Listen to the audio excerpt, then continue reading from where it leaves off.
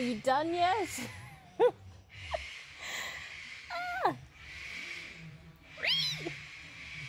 Hello everyone, I am Olive and welcome to my Wonderland. This week is a bit different. Most obvious thing, of course, is the setting. Now let's get to this box. So this is one of my hauls, and it's a pre-owned haul. I bought all these figures for a pretty awesome price from a seller on Facebook Marketplace. I didn't expect to get this many figures from them, but at those prices I could not resist. Now, I don't really do this often. I bought a figure that I have not seen the anime or read the manga of, and that is this Demon King figure. I didn't even know their name, but I saw this in someone's collection recently and I thought it looked really gorgeous, and then I saw this seller selling it for $50 and I'm like, yep, I'm gonna pick that up. Also this Sakura Miku Nendoroid, but we'll get back to that later. Now, the main thing I wanted to buy from this seller was this marker figure, because as many Soul Eater lovers know, this figure is really hard to get. Anyway, I amazingly picked her up from this seller. She does have a broken arm, which I'll show you more in detail later, for $50 AUD. I was shook. And the last thing I picked up was this Deep Sea Miku.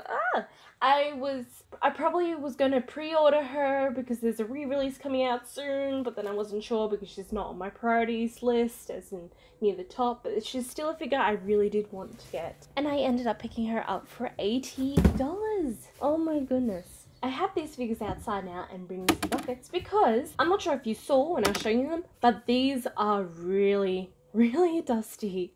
Ella actually admitted to me that these figures haven't been dusted for 6 years. I thought he might have used a little bit of blue tack on the arm to hold the arm, and it dried up. Maybe, you know how blue tack can get pretty dry. But it turned out to be the second option, which I thought it was, which is like a type of glue I've only seen that people use for garage kit, or at least that's my best guess. Now, for cleaning it, I just wanted to also show, because a lot of my collection, many people may not know, is actually secondhand. I've collected it from different collectors or got it secondhand off eBay or proxy services over the years. I'm no stranger to cleaning figures, but I have to admit these are probably the dustiest figures I've ever had the privilege of cleaning, and it is quite satisfying, I have to admit. But the main reason for me making this video is to show any other collectors or potential new collectors out there that you can clean figures like this and they'll be perfectly okay. Here I'm just using a gentle dishwashing detergent, lukewarm water, two makeup brushes which I got from Daiso. I also use these for dusting as well. They do have pigment on the end and I do not recommend getting brushes, or at least being careful, but luckily with these brushes I haven't actually had any issues with paint transferring. I also have a second bucket that has fresh water in it, which I rinse off all the suds, and as you saw at the beginning, I did suds up the detergent in my hand so there's no clumps that will be left on the figure and dries.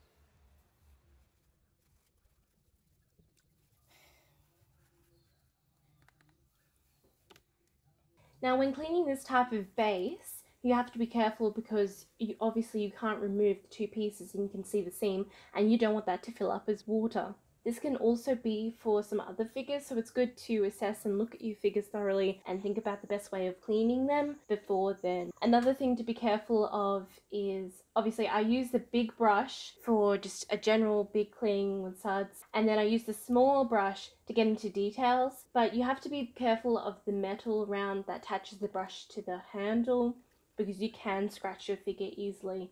I'm just doing it quickly here because I'm so used and confident with doing it. I know I'm not going to scratch it. Pretty quick reflex otherwise. Oh my goodness. This Miku hair and her dress were, I have to admit, probably a pain to clean, because they're so beautifully detailed. Like, I love it. It looks like seaweed hair, but so many curls in that, and especially with it being so dusty, you will notice it if I've missed a spot. I might have to re-wash this, but we'll see. She's got a little bit of a scuff on her knee. I'll try to do my best to clean off, but I might have to use something a bit stronger later. But they're already, after cleaning these, they're already looking so much better. Disclaimer, I have no judgment. If you don't want to clean your figures, that is absolutely fine. But being myself, I'm OCD a little bit with, I dust my figures outside my cabinets pretty, either every week or every 2 weeks, and then inside my cabinets every month. For whatever reason, I get a lot of dust accumulation in my room, which is a little frustrating. There are many reasons to dust figures, but if I was to give you one main reason as to why I personally like to dust figures, is because what I love about figures is their beautiful sculpt and beautiful paint job. I'm sure we can all agree here. And when that gets dust on it, even if it's vibrant, it does dull it down a bit, and then you also don't get that beautiful sheen, shine, and I feel like it takes away from its appearance overall. So that's why I personally like to regularly dust my figures. Looking at the Miku base here, it has a few scuffs and scratches, as one would think from wear, even though this does look like it hasn't been touched for 6 years, so I'm not sure how I got those scratches. Anyway, giving it a good clean. I managed to take the figure apart, which was great, with no instructions. I know I could have easily looked up instructions, but I just got back from picking this up, which I did an outside exchange. Masks and keeping our distance, of course.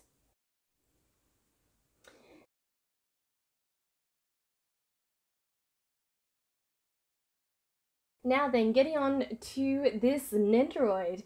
I actually already own this Nendoroid, but he sold it for me for $25, which is pretty awesome because this retails at like 80 AUD dollars or more. But oh my goodness, I'm just showing you the dust. I really had to clean this box before I brought it inside. It just, if you couldn't see on the figures, I feel like the box is a good example of easily showing the dust accumulation on this. And the figures.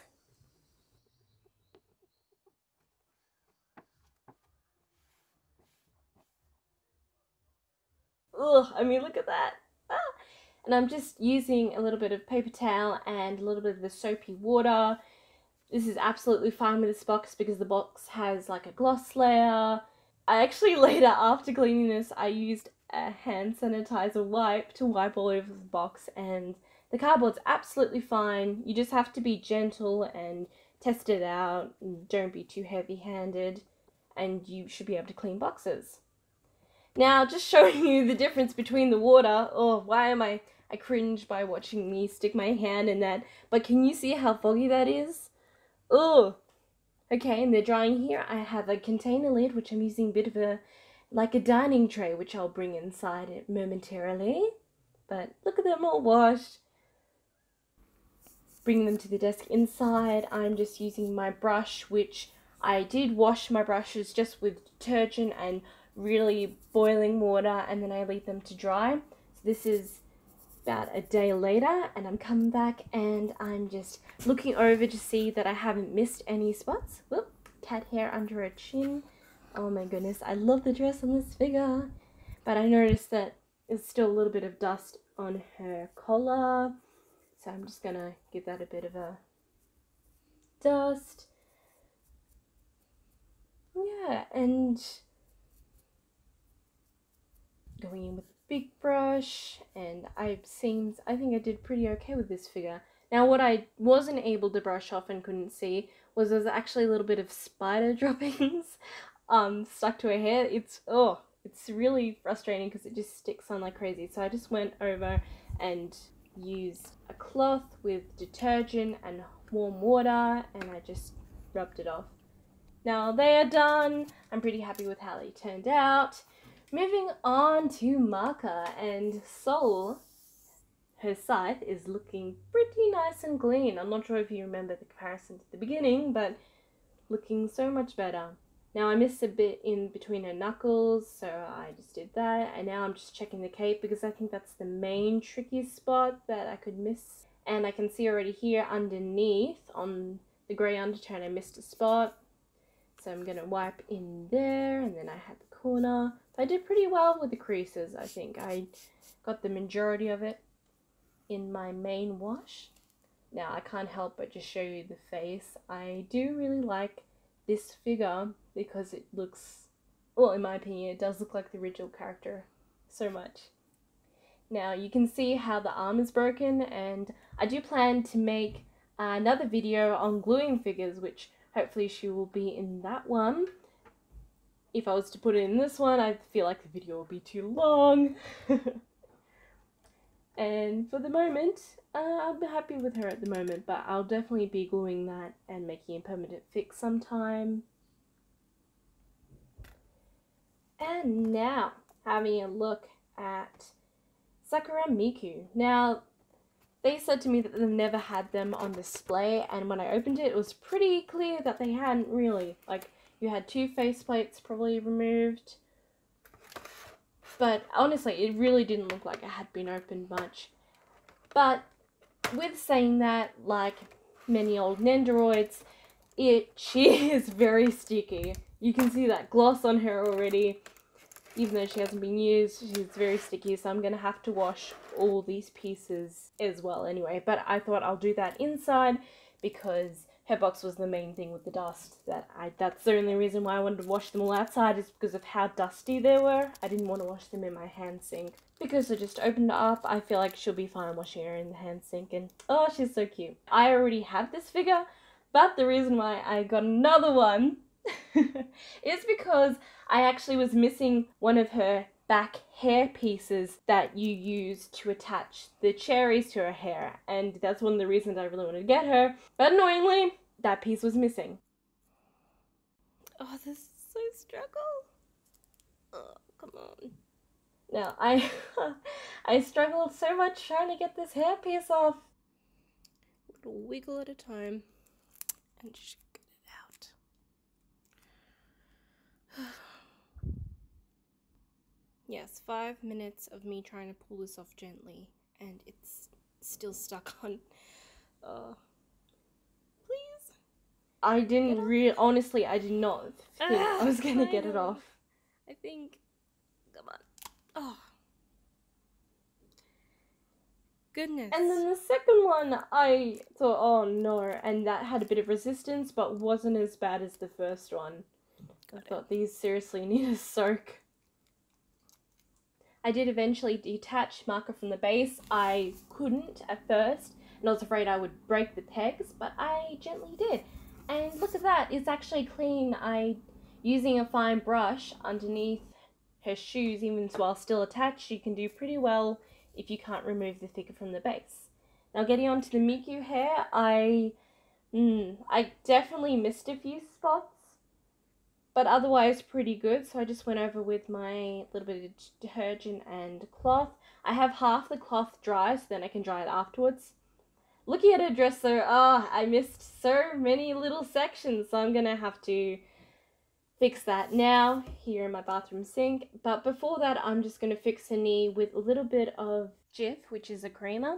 It is strong like a magic eraser, and I use this because I don't have that many magic erasers on hand, and it's just an easy quick fix. Now you can get marks off with this, and as you can see, her knee is looking pretty good. You can accidentally remove paint as well if you're not too careful, so just say use with caution. Maybe if you first try it out and figure that it's not too expensive, but otherwise I find it really good for removing those really tough stains or marks. Now then, getting to cleaning her again, take 2, hopefully I get all the little pleats. I leave the figures to air dry, but if you wanted to go a bit quicker, you can just dab off the larger drops with a little towel. Moving on to Sakura Miku Nendoroid, and I'm just giving her a good scrub with lots of detergent, warm water running, and then a cloth. I'm using a cloth because I feel like with the brushes I might accidentally scratch her because she needs a lot of pressure to get that stickiness off.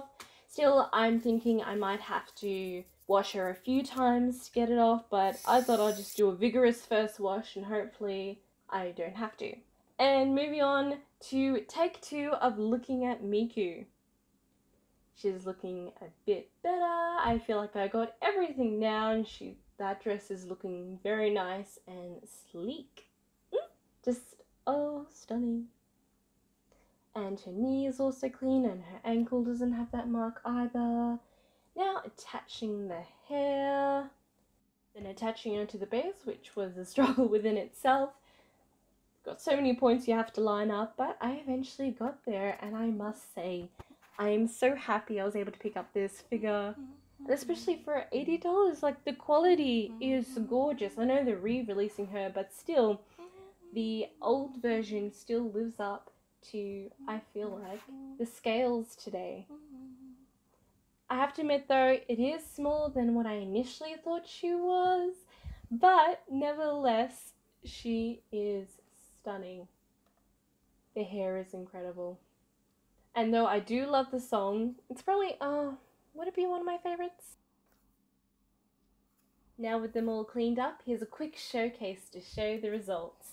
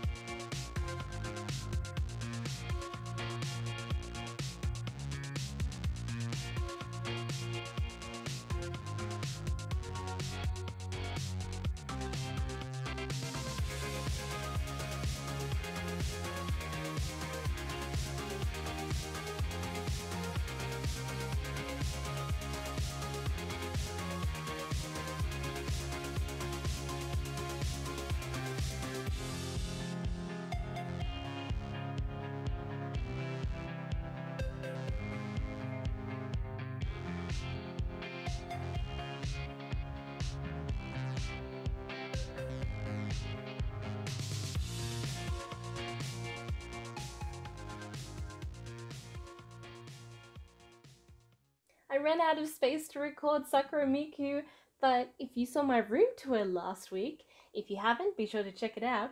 But she was at the end of it, she's on my desk, and she's looking super clean and not sticky at all. And best of all, I can finally have a version where she has cherries in her hair. Oh, she's so cute!